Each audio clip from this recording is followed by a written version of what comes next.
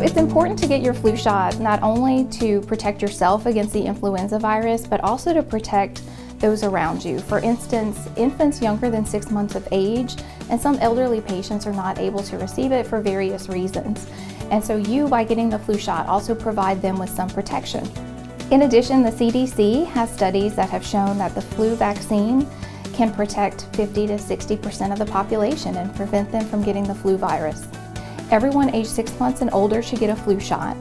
You need to keep in mind that it takes about 2 weeks from the time you receive the shot until you actually have protection from the shot.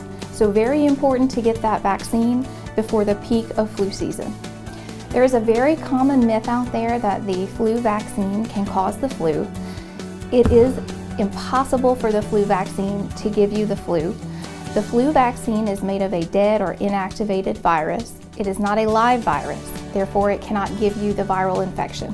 However, it is important to note that it does cause some common side effects, such as pain, redness, or soreness at the injection site.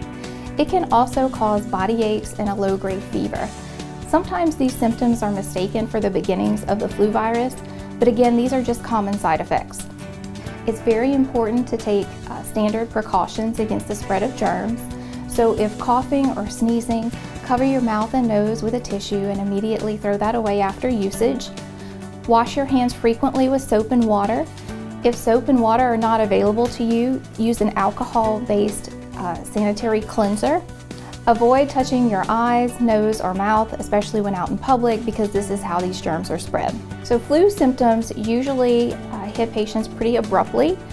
It'll start with symptoms such as body aches, fevers, and chills. This usually progresses then to cough, sore throat, and runny nose.